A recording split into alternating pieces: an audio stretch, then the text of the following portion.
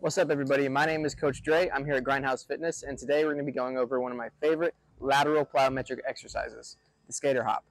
Skater hop is going to be beneficial for you if you're trying to produce lateral power and really work those stability muscles in your lower body. So we're going to go through a couple different variations for this. Some things might make it harder, some things might make it easier. You really just got to see which one's best for your ability and your skill. All right, baby, let's get to the basics of it. So first thing we're going to do is we're going to start off with 1 foot planted, 1 foot up right here.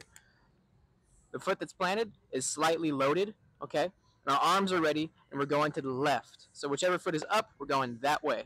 So we're loading up and then exploding off laterally. Okay, we're not landing right here and then relaxing. No, we're loading up, ready to explode off of this leg as well.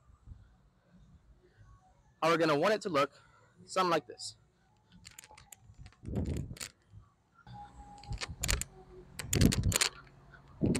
Now, there's a couple ways that we can make this harder. We can go for height. Right here, it's going to be a little challenging because it's kind of high, right? Of course, we have different hurdles. You can adjust the size, see what you like.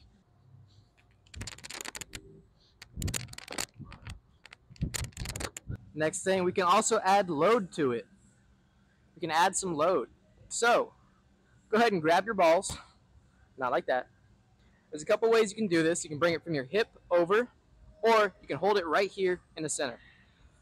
So, still exploding off that one, core tight, ready. We're going from hip first to the other hip. Hip to hip. You want to stabilize the ball right here, that works too. Personal preference, really. Another form of load that you can do is add a band.